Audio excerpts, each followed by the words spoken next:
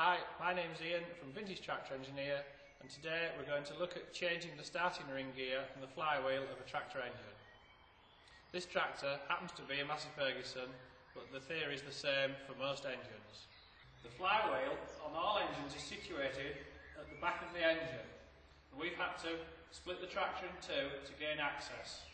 Once we've taken the flywheel from the engine, we can start to inspect the damage and have a look at why it occurs. This is the edge of the starting ring which faces the starter motor. When we operate the ignition key, the starter slides the pinion forward and then starts to turn the engine, as so. This becomes damaged over time or due to a faulty starter motor. The starting ring here is held to the flywheel not by bolts or welding, but purely by the force of contraction, the ring being smaller than the flywheel. To remove it, we've drilled a small hole through the starting ring between two of the teeth. We can then use a chisel to crack it, springing it open to get it off without damaging anything.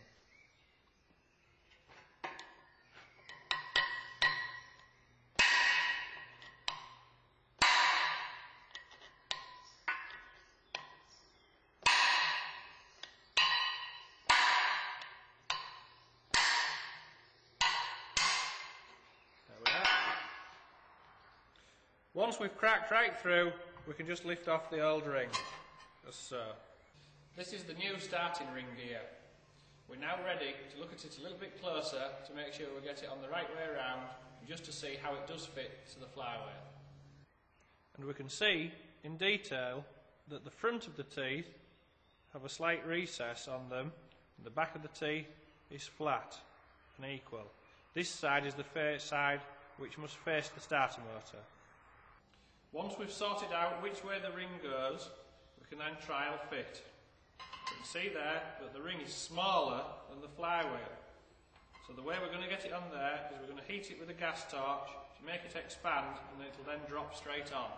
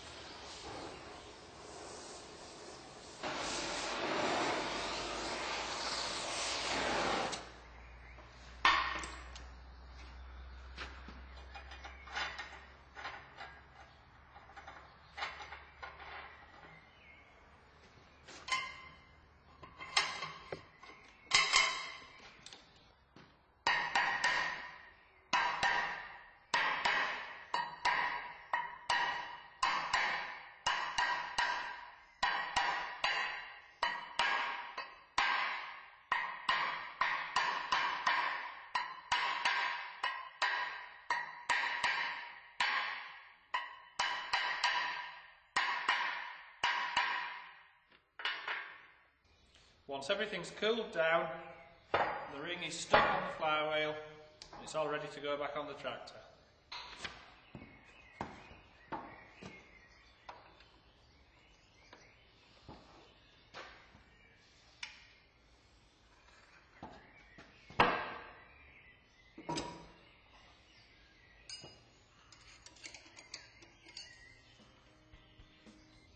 And that's how easy it is to fit a starting ring gear to a flywheel.